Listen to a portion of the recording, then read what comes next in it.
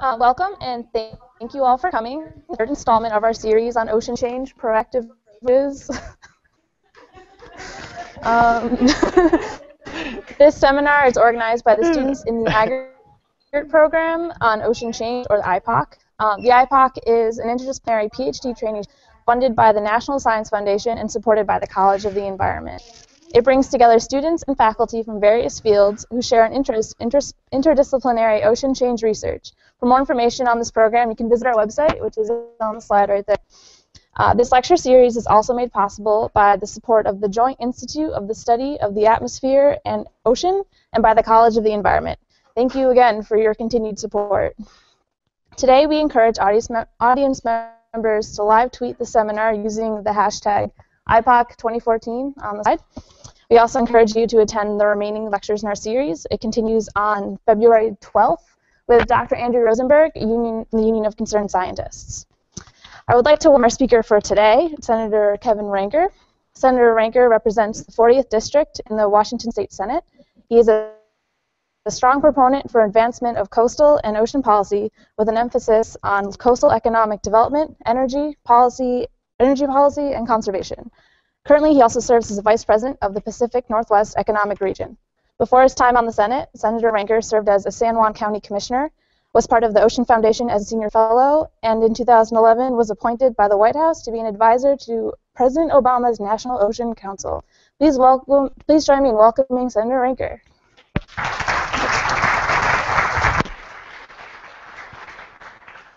There's tape on the floor. Am I supposed to stand like right here or something?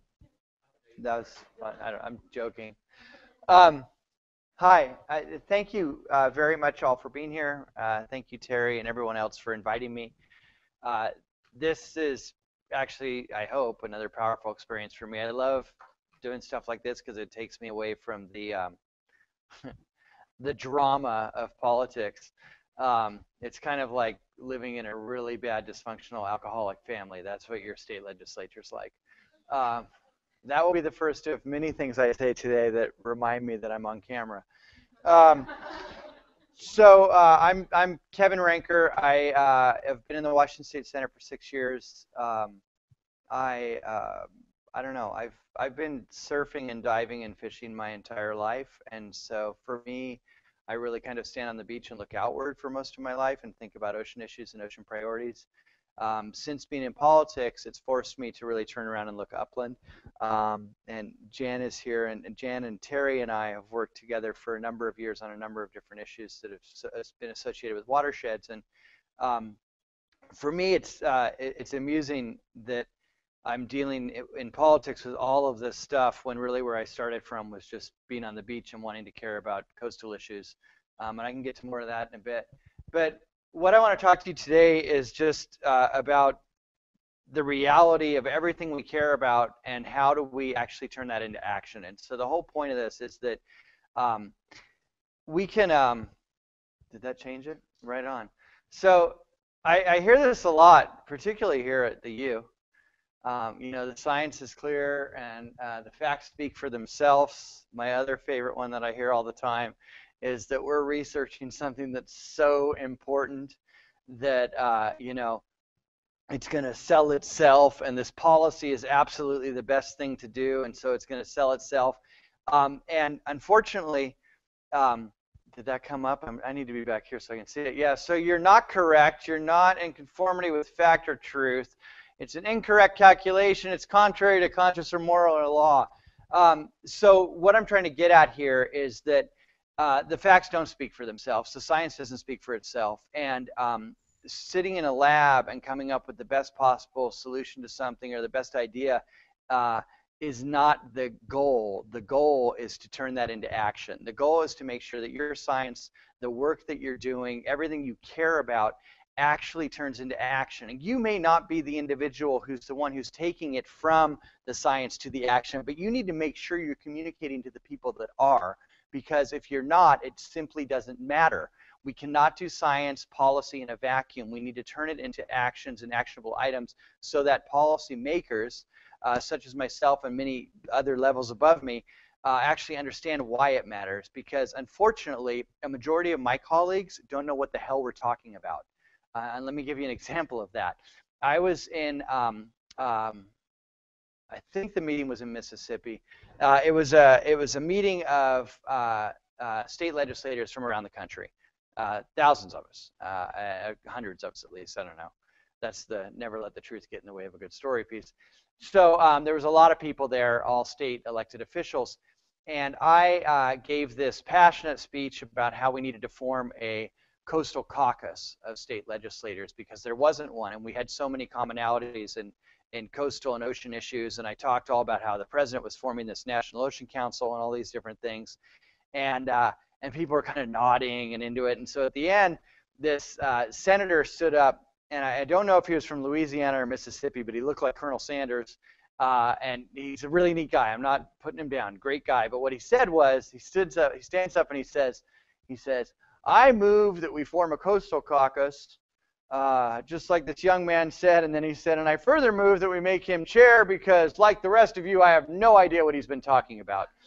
And something hit me, and I kind of went, oh my God, like, you know, literally a majority of my colleagues, and it's not, each of us have different passions, right? I mean, in the Washington State Senate, there's 49 of us, and I can go to Senator Kaiser and know that she is going to know healthcare issues far better than anybody else that I work with in the Washington State Senate, and I also can trust her because we have similar idealistic views. So we each have different passions, right? But on some of these very important ocean sciences, particularly in the Washington State Legislature, I can count 3, maybe 4 of us who pay attention to it, and a couple of us that maybe dive in deep. And on a national level, unfortunately, except for some places like Rhode Island, California, Oregon, Massachusetts, and Maine, forget it.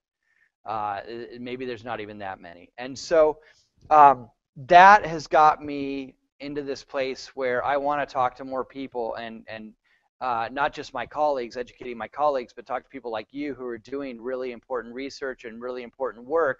And let's start figuring out how we can communicate this in a way that matters. So let's talk about climate.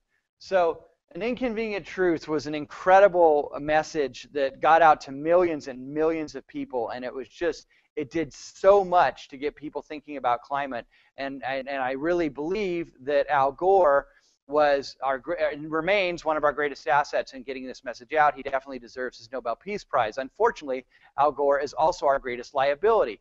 Al Gore made the entire discussion of climate change totally partisan, and he didn't mean to.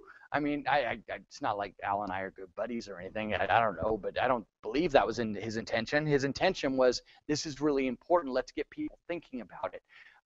But because he's a Democratic Vice President of the United States, and no, I won't go there. Never mind. I remembered the camera's on. Because he's, you know, a Democrat, it made it partisan, and it's really, really unfortunate. I mean, so I a couple years ago was lucky enough to go on a delegation from the United States to the UK at the invitation of the consulate from the United Kingdom, and I got over there, and it was right when they had changed administrations. So they had gone to the Conservative Party from what they had basically gone from like a Democratic president to a Republican president. There were 2 major things that didn't change in the administration's platform between those 2. And they were addressing climate change and expanding renewable energy. And they went from far left to far right.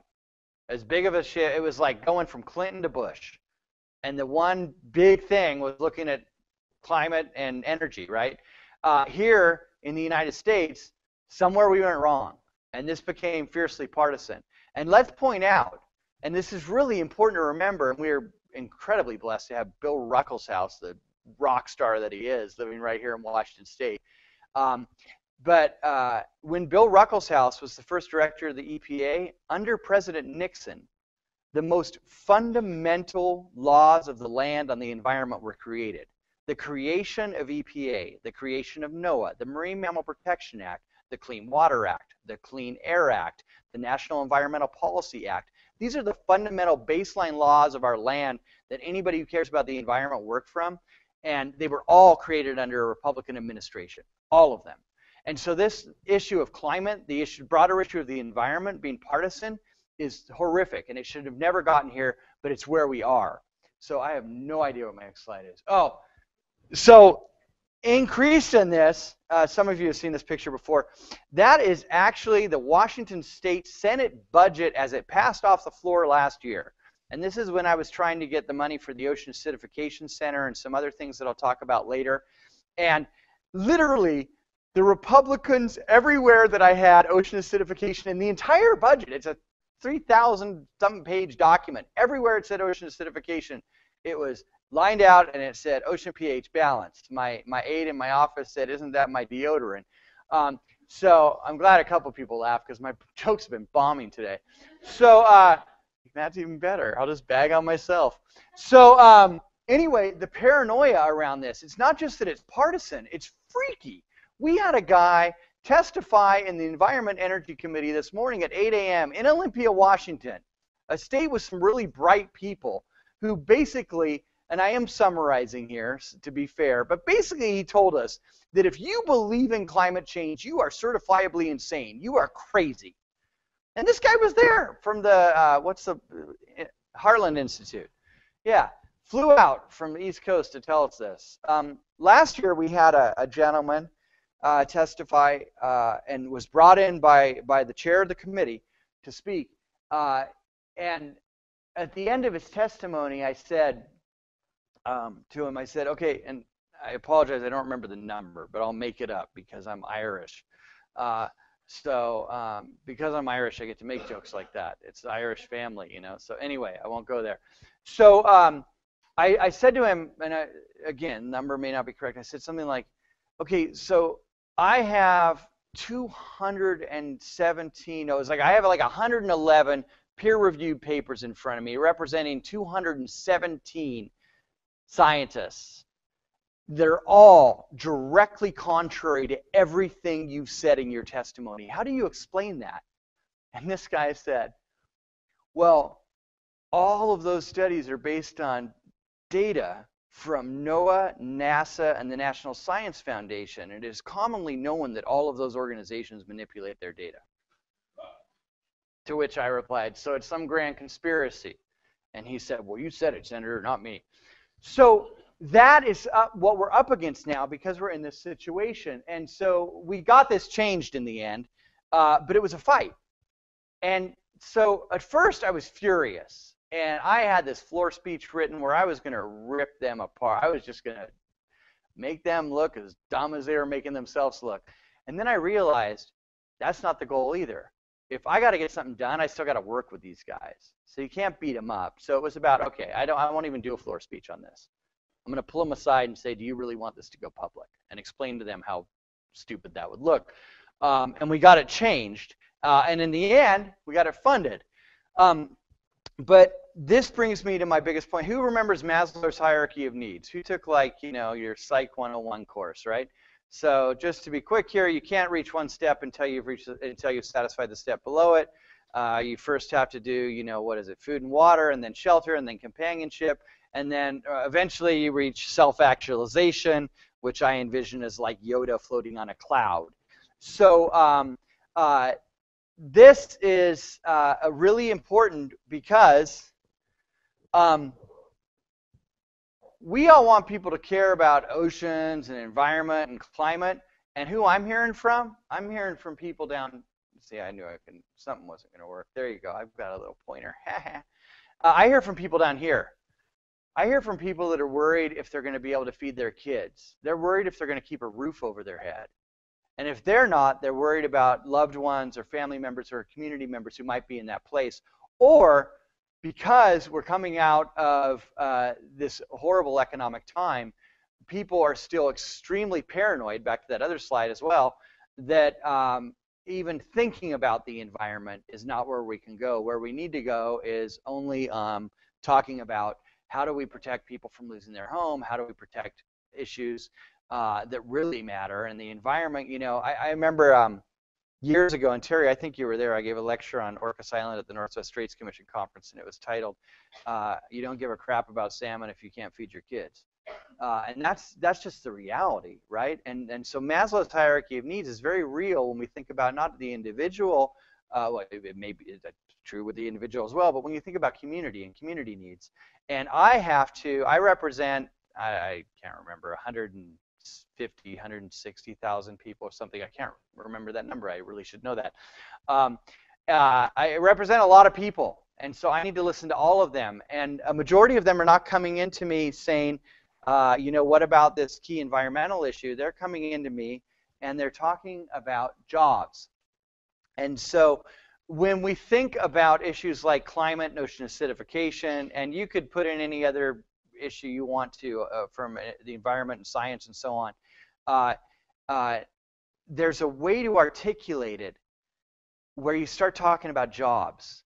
And that resonates with me, that resonates with my peers, and it resonates in a way that purely talking about you know, ocean acidification or pH balance or something doesn't. The incredible opportunity we have with ocean acidification, it is one of the first times that we've been able to draw an exact, very clear linkage between climate and jobs. So I am able to say that I have lost shellfish jobs in Washington State directly because of ocean acidification. They moved to Hawaii, and we could lose more. And so we start looking at the numbers and we say, okay, what does it mean for our economy? Well, there's 3,200 jobs and $270 million annually associated with Washington's shellfish fisheries. That's a lot of jobs and that's a lot of money. And that starts to be real numbers. What's difficult in the past when we talk about ecosystem services and the different economic drivers associated with the natural environment is sometimes it's smaller numbers. But one of the things I actually don't have in here is just outdoor recreation in Washington alone is $6.1 billion in annual spending and directly supporting almost 70,000 jobs. That's Boeing right there. You know, we just gave Boeing a $9.8 billion tax break over 16 years.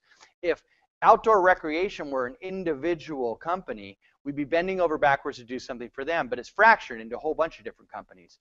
So, that entire industry is based on a healthy environment. So those sorts of arguments are the arguments we need to start making when we're talking about this stuff. So if the food web connections, which some of you are studying with regard to ocean acidification, the University of Anchorage, Alaska is doing some incredible stuff. So ocean acidification we know, and nobody can argue unless you're going to tell me I'm crazy for believing in climate change too. Nobody can argue that ocean acidification is seriously harming our shellfish industry or shellfish in general. There's data out of Anchorage talking about the relations to crab. There's data here coming from here at the UW and from NOAA and some others looking at the food web connections. You start to hit those food web connections, you start to hit some much bigger fisheries, and you start to talk about 42,000 jobs, or this is my number, a whole bunch more jobs. The other thing, though, and I'm sorry that slide's blurry, I actually put this slideshow together on the plane ride up here, so I was a little bouncy and I was trying to do it seriously. So sorry that's blurry. That's actually forest in north central Washington State, and the brown area is a bug infestation attributed to the changes in climate and the changes in weather. We are losing the health of our forests. On the left, that is a very clear example of a decreased snowpack. That area there, sorry, I really like snowcap ale, and I was thinking that. So snowpack there has been decreasing readily. And so you want to start talking about some other impacts. The state's forest industry, 118,000 jobs in forestry in Washington State. That's a real number, and that's a lot of people. We have not been successful, however, in being able to articulate that direct linkage between the climate and the beetle infestations, bug infestations, and so on, even though the scientists in the room would say, actually, yeah, I can make that linkage for you very clearly. There's been a breakdown. Some of us who have been looking at that and answering those questions scientifically have tried to communicate it to policymakers such as myself, and there's some sort of breakdown there because this message isn't holding true in Olympia, it's not holding true in Washington, D.C. For the most part, the folks involved in forestry are not getting caught up in the climate discussions, except for in one very 4 years ago, I believe it was, Governor Gregoire put forward a proposal to do a cap and trade program. And what was very interesting is a lot of the forestry folks came on board because of carbon sequestration in timber. And so again, it goes back to jobs and i.e. their bottom line. And so all of a sudden, if there's going to be a carbon market program in Washington State, and you feel like that's actually starting to get some traction, you want to be in front of it. So if you're a warehouser in Simpson and you believe that you could get in front of it by arguing the carbon sequestration piece, then all of a sudden that becomes an economic driver for Weyerhaeuser Simpson, or the private forest folks who occupy a ton of forestry in the Washington Forest Protection, I'm really butchering this. I wish that wasn't on camera because I like those guys. So anyway, private foresters. But we're still not making this connection. The carbon sequestration piece comes back whenever we get more involved in the climate discussions, but only at that point. The other one is in agriculture. So 160,000 jobs. This directly links to our snowpack. If our snowpack continues to be depleted, we continue to have earlier spring runoffs and so on, that really messes up agriculture, particularly in eastern Washington. This connection, however, is a little more faded than the forestry connection. We're not doing a good job of making this connection, but there's far more jobs in agriculture than in aquaculture. So we need to make this connection, and we need to think about it when we're working here. So I want to go into a little bit of what we've done here in Washington State, and then I will leave time. I'm going to do some Q&A. Is that all right? Good. So as most of you are probably aware, Governor Gregoire launched the Washington State Shellfish Initiative a few years back. I served on the Blue Ribbon panel. Last fall, that initiative launched this Blue Ribbon panel. We spent a year researching ocean acidification. I say that very loosely because people like Terry and Jan actually researched it, and I sat there and said, okay, tell me what you know. But at the end, we came up with a final report and recommendations to the legislature and the governor, which was, I believe, an excellent document. And I'll tell you, the process was fascinating. Normally, when we set up these blue ribbon panels politically, we are in a situation where the scientists kind of, come in and speak to us and then walk away, and then we have these more political discussions. One of the most interesting pieces of this was that we had the scientists on the panel at the table with us, and we were real time kind of talking about different issues. I remember when Jan and Dick Feely came in with some new data that was literally days old, and it really was a course correction for our discussion at that point in time. I think it's a model for how to be successful in some of these discussions. But in the end, we produced this incredible report, and I was very worried that it was just going to sit on the shelf. And let me give you a quick story. Years ago, so in November of, I think it was November '99, several foundations, private philanthropy, like, Packard, Pew, and some others, brought 30 of us together from around the country. And they said, Clinton's just done the Oceans Act. We're going to set up the U.S. Commission on Ocean Policy, and we want you guys to help them make sure that they do this incredible report, and it's sound science, and it comes out strong and powerful, and so on. And so we spent a few years and a lot of money making sure that the U.S. Commission on Ocean Policy and the Pew Oceans Commission came out with big, bold recommendations, and they really were thoughtful in those recommendations. And so we spent a lot of time doing this, and then they did. And then the first thing was, Pew released their report, and it was fairly progressive, and everybody said, well, that's the Pew Commission. Wait till the U.S. Commission comes out. What was fascinating is the U.S. Commission on Ocean Policy came out several months later with their final report and recommendations, and they were nearly identical. In the areas where they actually overlapped in their mission, the governmental body appointed by President Bush had very similar, if not identical, recommendations to the Pew Commission body. And we were overjoyed, and we celebrated, and we jumped up and down and went, woo, this is amazing. We got these big, bold reports. And then it was literally about a year later when we all realized, oh, wait, that wasn't the goal. The goal is implementing those recommendations. Getting them on paper doesn't mean a damn thing. You've got to implement them. So then in that scenario, we formed the Joint Oceans Commission initiative, which was the commissioners from the U.S. Commission and the Pew Commission, which still exists, and you guys should check them out because they're amazing. It's now chaired by Bill Ruckelshaus and Norm Mineta. Norm Mineta was not one of the commissioners, but came on board because he cares about oceans, and he's just an incredible person.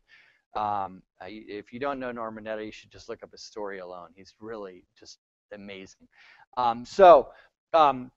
Where was I? Oh, this report. So we came out with this report, and several of us were very worried that it was just going to be a report and it was going to sit on a shelf. And so we went to work trying to figure out, okay, how are we going to implement these recommendations? And some of them are very politically difficult because the report is bold enough. We were thoughtful and bold at the same time, which is always difficult. And we actually get into dealing with the climate issues. We also, in the recommendations, we also take a look at the watershed issues and say, you know, nutrient loading from certain watersheds may be an impact here. We better take a look at that. You immediately start making some folks in the agricultural industry very angry. We put all that in writing. We release this, so now we want to do something with it. That's a huge political hurdle. So we were successful so far in doing some things. And so here in Washington State, we did a few things just on OA, and I'll circle back to climate here as well. We created a body that is tasked with implementing the recommendations of the Ocean Acidification Blue Ribbon Panel. And we were able to fund that body. And we've had our first meeting, and it's starting to move forward. And Martha Kungsgaard, who's also the chair of the Puget Sound Partnership Leadership Council, is now the chair of this body. So there's some great overlap there, too. And I'm excited and proud that that's moving forward. I also am nervous because of the tasks ahead of us. And it's going to take a lot of political will to do this. On the funding, we got $1.8 million for the University of Washington to create the Ocean Acidification Center, which we have some wonderful leaders of that sitting here today. And thank you both for stepping up. You're crazy. 2 years ago, I stole an idea from Senator Sheldon Whitehouse from Rhode Island, U.S. Senator. He had this great idea to create NEO, the National Endowment for the Oceans. And basically what it says is we get a whole bunch of money from bottomlands leasing in federal waters. A portion of that should be permanently dedicated to ocean conservation, science, and management. So this is, you know, guys laying a cable or guys putting an offshore rig. They are leasing federal public lands on the ocean floor, and they're paying a lot of money for it. Some of that money should go back into the resources that we're trying to protect and manage. So the National Endowment for the Oceans has actually passed the Senate and the House. Unfortunately, it was in different years. And so we got it through the House with Norm Dix being an absolute champion. And then we got it through the Senate the next year, but we had already lost the House, so they just laughed at it, said it wasn't going to go anywhere. That's not fair. They didn't laugh at it. There was some serious discussion, but as of today, it still has not passed. That idea, however, can be done at the state level. And so what I did is I got together with some of my budget writers, and I said, you know, how do we do this? At the same time, geoduck harvests in Washington State have increased our bottomlands leasing revenue by about $20 million. And so there was some new money coming in from this source. And so we set up an account, and we said, okay, let's create a fund. And I just call it the Ocean Trust Fund. It's got some other stupid bureaucratic name. But what it does is it takes a portion of the bottomlands leasing revenue from Washington State, and it puts it back into ocean conservation, science, and management. And so we got $4.2 million in that in the last budget cycle. This budget cycle, I was able to get $3.7 million. And I hope it's going to just continue as we go forward. A good portion of that money, almost $1 million now. I need to tell you guys what I agreed to yesterday. Another $150K, just kind of, I shouldn't have said that on camera. Anyway, about $1 million now has gone to ocean acidification work. On the climate side in Washington State, as many of you or all of you may be aware, the governor introduced some request legislation, which I prime sponsor, which created the Climate Legislative Executive Work Group. That body has had a number of public meetings over the last year, and we were tasked very simply with coming up with what Washington State was going to do to address climate. Not have an argument or a debate on whether or not climate change is real. Not have a debate on if we're going to act, but have a debate on what we're going to do about climate change in Washington State, and particularly how we're going to meet, specifically how we're going to meet our already in statute greenhouse gas emissions targets. So We spent the last year looking at a number of things. We had some consultants do research all over the world on every different program in different jurisdictions, what was working, what didn't, and what we've come up with in Washington State. And just last week, we released our final report and recommendations, and now we need to act upon them. But unfortunately, there were 2 Republicans, 2 Democrats with the governor as a chair. So I was the Senate lead on this, and then Representative Fitzgibbon was the Democrat from the House. Representative Short was a Republican, and then Senator Erickson was a Republican senator, and then the governor was a non-voting chair. So 3 of the 4 legislators had to vote to do a final report that was a full clue report. Unfortunately, the Republicans and the Democrats couldn't agree. So we released 2 reports.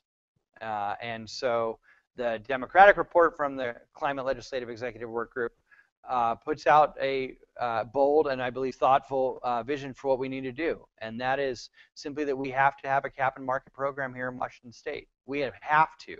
We have to. There's no way we are going to meet our greenhouse gas targets if we do not do a large program. And so that could be a cap and trade, that could be a carbon tax, but there's got to be some sort of cap, there's got to be some sort of market on carbon in Washington State. And this is not just an environmental issue, this is an economic issue. I don't have the numbers here today, but it is millions and millions of dollars going up exponentially as we move forward if we do not act upon climate in Washington State. The second thing we need to look at is, and this is in our recommendations, is coal by wire. So it was decided a long time ago that you calculate carbon where it is used, not where it's created, right? So while we only have 1 coal-fired power plant in Washington State, and it's coming offline soon and hopefully switching over to natural gas, so we don't have big carbon coal emitters in Washington State. A significant portion of the portfolio of Avista, Puget Sound Energy, and PacifiCorp, which are major power providers right here in this area and other places around the state, receive a lot of their portfolio comes from Colstrip, Montana. And so the term coal by wire means that we are receiving a carbon footprint because we're getting coal-fired energy, electricity from Montana that we're using here in Seattle and throughout Washington State, which is devastating. And it can be as high, depending on where hydro and water levels are, it can be as high as 40% in some of these portfolios on any given day. Most of the time, I believe it hovers around 25 to 30. So coal by wire. The second thing we need to take a look at, third thing we need to take a look at is low carbon fuels. So unlike most states who don't have as much hydro online as us, our transportation impact on carbon output and greenhouse gas emissions in Washington State is significant. And so we need to take a serious look at that. And Representative Fitzgibbon and the governor and I believe that looking at low carbon fuels is a great way to get at that. So those recommendations came out. The Republicans put forward some other things, one of which I absolutely agree with, actually, which is I believe we should also take another look at nuclear. And some of you may not agree with me on that, but nuclear is actually clean until you have a problem. But there's some opportunities there, and I don't think just because of Fukushima, where there was a management problem that really caused that, should we all just turn our back on that discussion. I'm not saying we should site new nuclear facilities tomorrow in Washington State. I'm saying that we should be open to having the dialogue. The other thing that both sides did agree on is we need to do an economic analysis of any programs that we're putting forward, which obviously you would do. One of the differences between the Republicans and the Democrats, the Republicans were saying that we've got to do that economic analysis first. I had to point out that you can't do an economic analysis until you know what you're doing the analysis of. So you can't say I want to do an economic analysis of a cap and trade program in Washington State until you know what that cap and trade program is, where the cap is, and everything else. So they can be done simultaneously, but you couldn't do the economic analysis when you don't have the program. So there's some great stuff moving forward. Regionally, I got to point something out here. You know, our logo, you see this? So there's Washington State's logo. Look at these guys. These guys have some cool logo. Look at British Columbia. British Columbia's got the coolest logo ever. So anyway, and I guess not logo, sorry, it's state seal. I am not at all senatorial. So anyway, regionally, there's some incredible work going on, both on climate and on ocean acidification. And it's primarily on both these issues, the West Coast is really leading the way. But Maine, Massachusetts, some other places around the country are very interested in ocean acidification, particularly because they have a very similar, some similar economic drivers to us. So the same job arguments make sense. But we just recently, in October of last year, Premier Clark, Governor Brown, Governor Inslee, Governor Kitzhaber came together to sign this climate agreement, really looking at how we can work together on greenhouse gas emissions on the West Coast. And that is actually turning into action. That is not just words on paper. There's some very serious discussions going on about how we can collaborate regionally on the West Coast with climate and what that means. And now each state and province will do things differently. But I believe in the very near term, you're going to see actions on the regional level that will make significant differences. I should also point out on the ocean acidification side, Alaska is really at the table. I've met personally with Governor Parnell a couple times on this. I've met with his staff several times. The guy gets it, and is willing to step up. He actually just put into the University of Anchorage, Alaska, I can't remember it, just over $1 million, I believe, on some of their research and so on. And so it doesn't have to be a partisan issue, particularly when we're both hearing from the same sorts of constituents telling us it matters. The other thing is there was a memorandum of understanding signed between California and Oregon, with Washington participating, so that they can start ramping up. And they've created this ocean acidification hypoxia blue ribbon panel because they got jealous because our blue ribbon panel was so cool and they didn't have one. And so they're going through a similar process so they can get up to speed on those things. And my last point here is I am very hopeful that things are going to continue to move forward, but it's only if we're strategic. And sometimes being strategic doesn't mean you're being nice.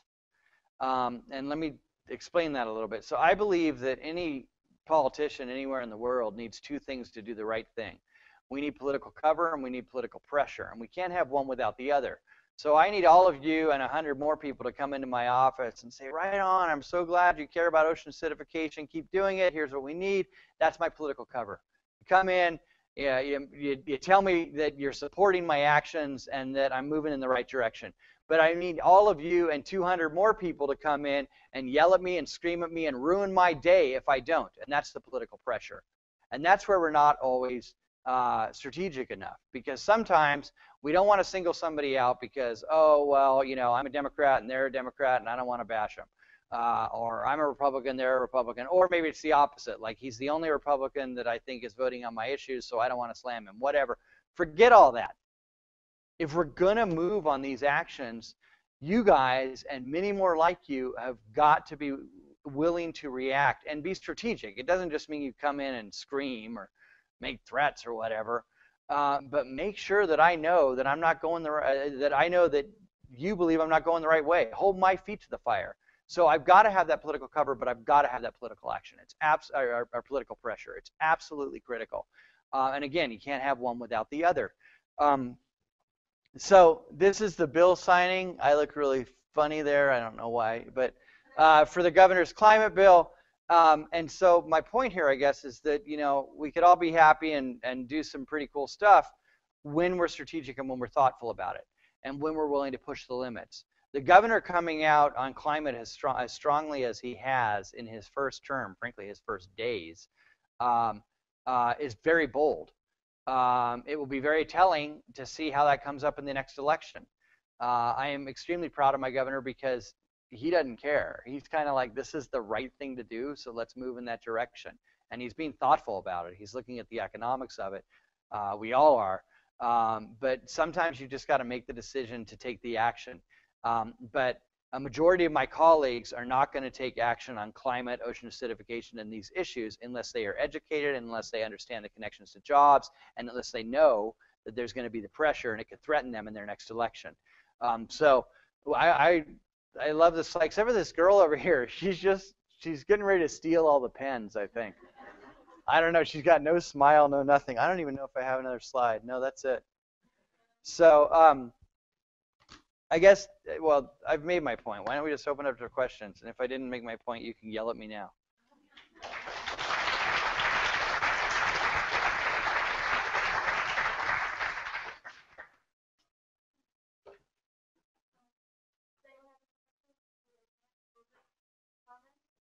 Questions or comments? No, you don't get to talk first.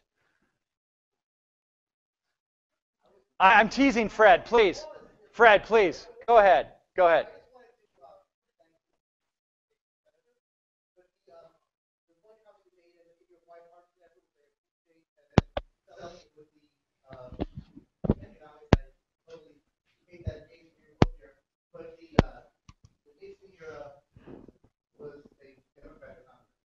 Yeah. So he didn't veto it, but it's not like he initiated it, right? That's my one. And I did want to ask you, I was told there's a legislation herring on it in this state legislature. Are you familiar with the herring bill moving through the? It's not just herring, it's forage fish, and I'm familiar with. I better be. I'm number 2 on it. Good. So can you share with us this wonderful thing? No. Okay.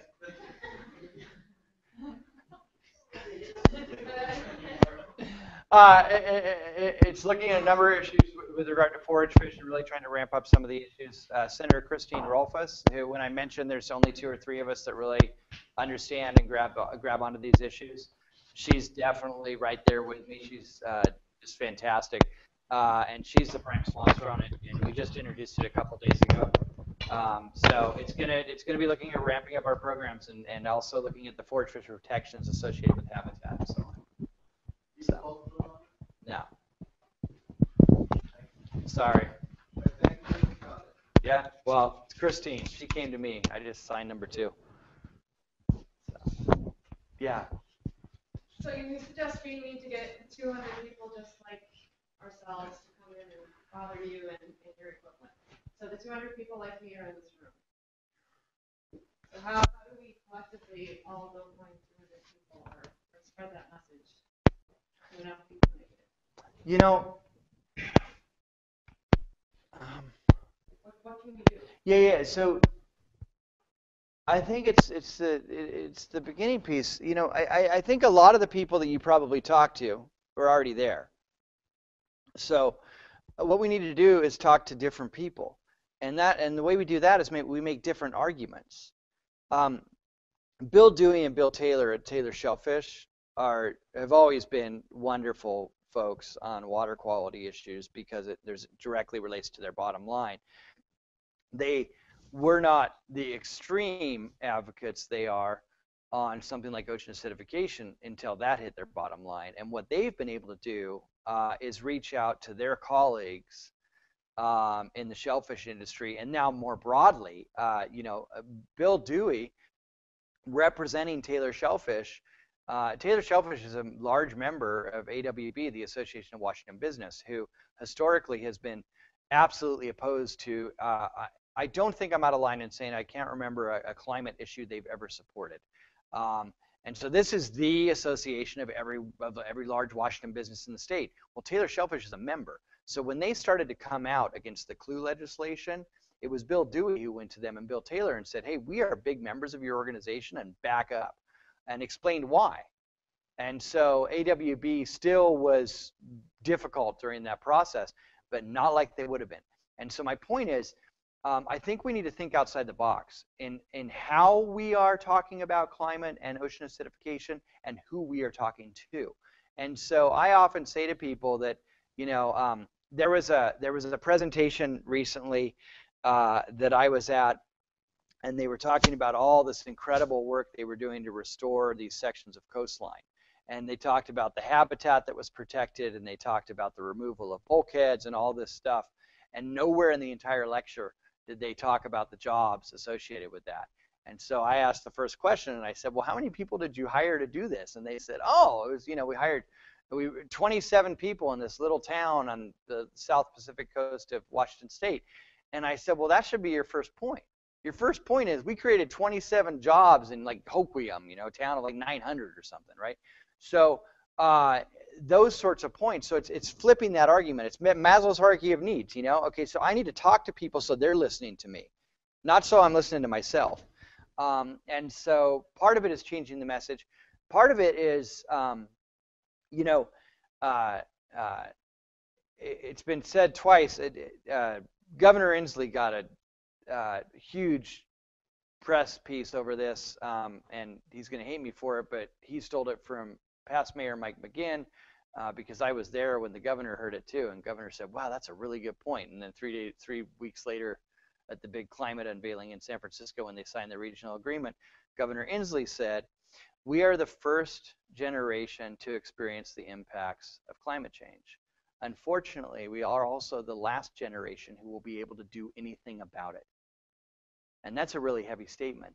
And so that sort of thing, too, gets into another point. You know, I don't know if anybody's ever read Paulo Freire and Pedagogy of the Oppressed and some of his work.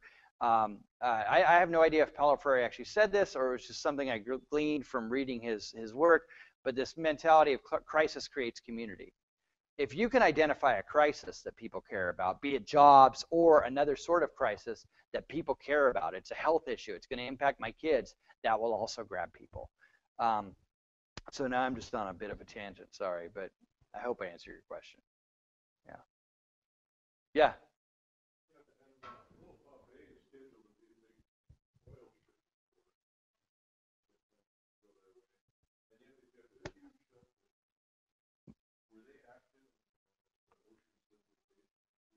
Yeah, the Grays Harbor and Willapa shellfish industry folks have been very active in this discussion. It goes right back to the job. So Grays Harbor is experiencing still, I believe, double-digit unemployment. This is a county, and Pacific County, where Willapa, same thing. These are counties that were, you know, super majority relying upon forestry, timber, and then salmon. Both of those went in the hole.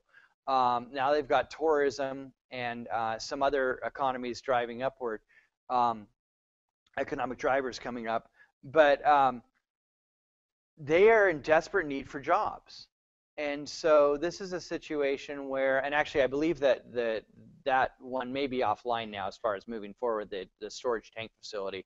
But it still could be on the books any day if it's not right now.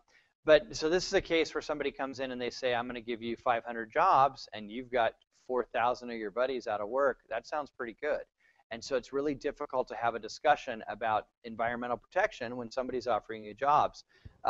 Years ago, I was fortunate enough to work with Surfrider Foundation on an initiative down in Baja where at Laguna de San Ignacio, one of the areas where the gray whales come, have their calves, Mitsubishi was proposing a huge salt works, and it was an incredible experience because we learned that you can actually make this argument. But what happened is it was easy for us to demonstrate that the Mitsubishi salt works was going to wipe out their fisheries, wipe out any bit of tourism they had, and their entire lifestyle. But Mitsubishi was saying, hey, yeah, but we're going to give you a bunch of jobs.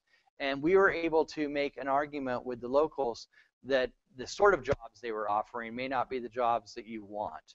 But that sort of argument's difficult to make. So the issue with exports, and frankly, I was asked recently, what's the #1 issue that anybody thinking about the environment, I don't care if you're terrestrial or water, whatever, the #1 issue coming down the line that we all need to pay attention to is energy transportation, energy transmission, transportation.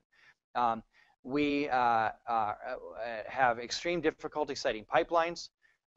There is now 110% capacity for 100 years. Natural gas has been identified through fracking. We have the Vulcan and the oil sands oil has been developed. It would be, there's a lot of questions with that stuff, but guess what? It's going to be used. So the reality is you don't discover that much of an energy resource and that much of a dollar value and not use it. So I met with, and Ken Hughes, the Energy and Environment Minister for Alberta, he and I actually have a really good relationship now. And actually, he's not the minister anymore. He just changed his position there. But he was very clear with me in saying, you know, this oil is going to be used, it's going to be exported, and we can either go north, south, east, or west, but we're going to export our product. The reason I bring all that up is we are going to see a significant increase of oil trains in Washington State. All 4 of the major refineries in Washington State have sought and been granted permits for 1 train a day. They're already starting to talk about 2 trains a day. You have the tank facility proposed out in Grays Harbor. where you could have trains going out there exporting oil.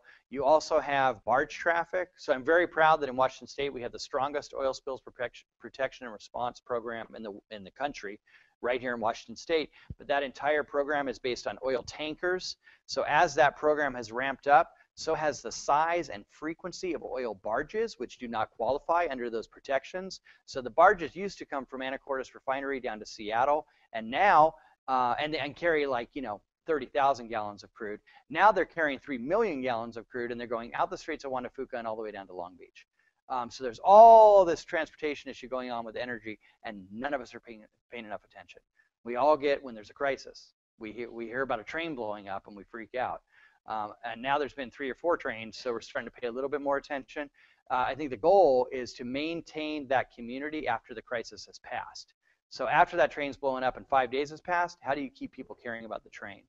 And some of that goes back to the economics. If there's a train coming by your the Skagit River Brewery right on the tracks in Mount Vernon, if you're at the Skagit River Brewery having a burger and a train comes by, that whole building shakes. But it's kind of a novelty because it only happens, every 4 or 5 hours. If it happens every 40 minutes, that's not a novelty, that's a migraine, and I don't want to eat there anymore. So now it hit my bottom book, right? So, yeah. What time is it? Okay. Yeah, I'm okay. Any more? Yeah, please.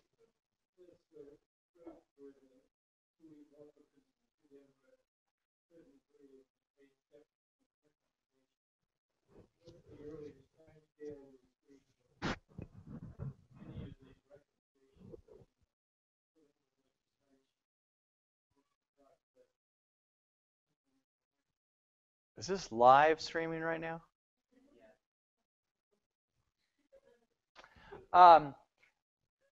I believe we are going to see some actions.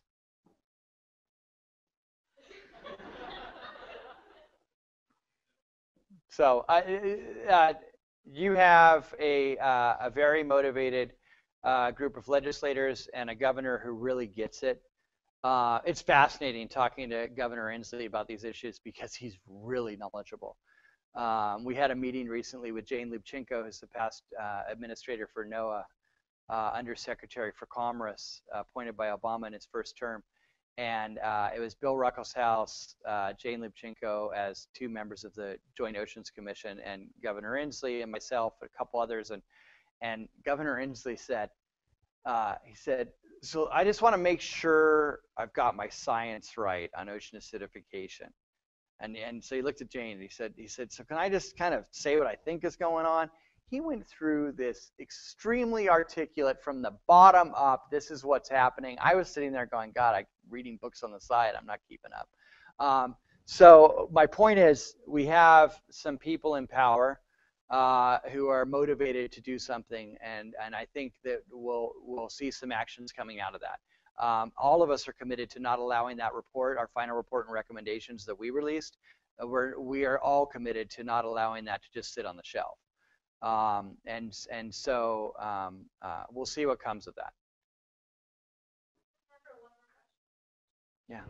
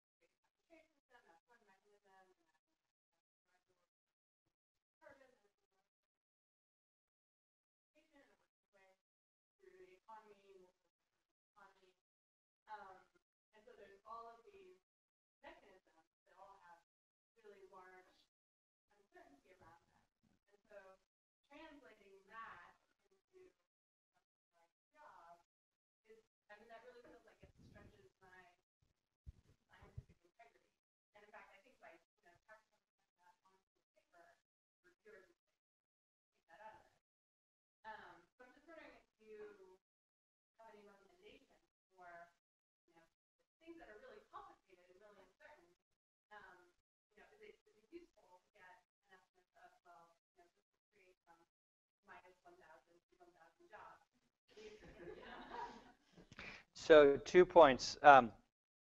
First of all, and I said this earlier, but let me try and underscore it.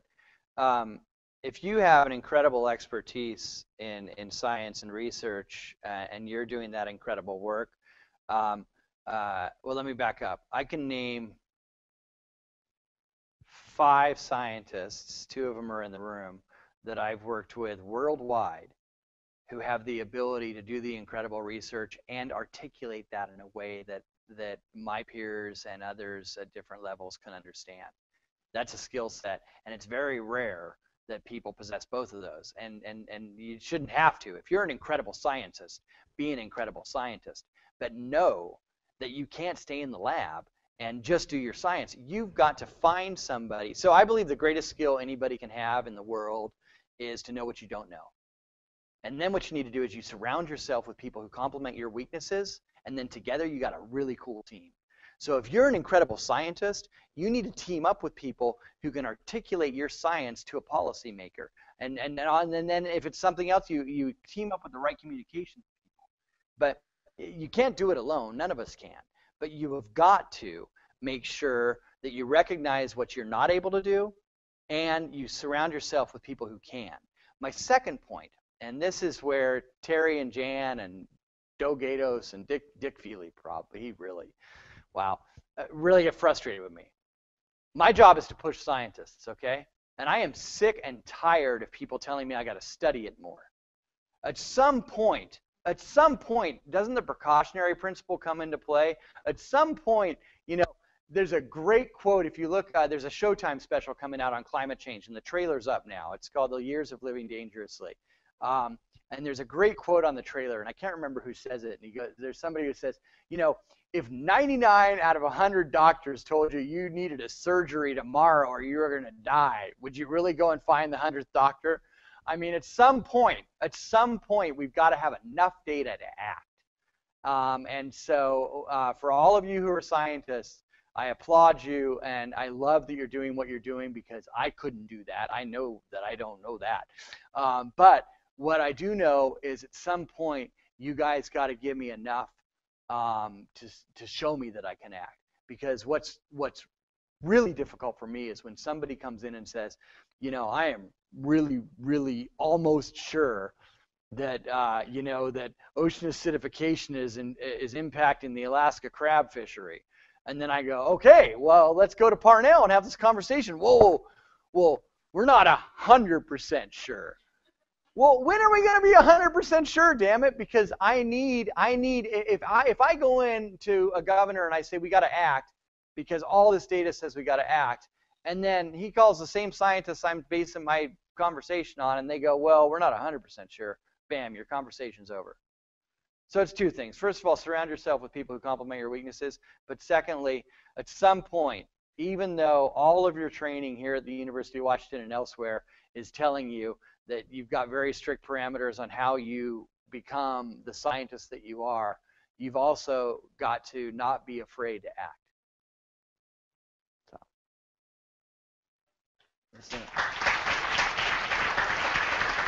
thank you.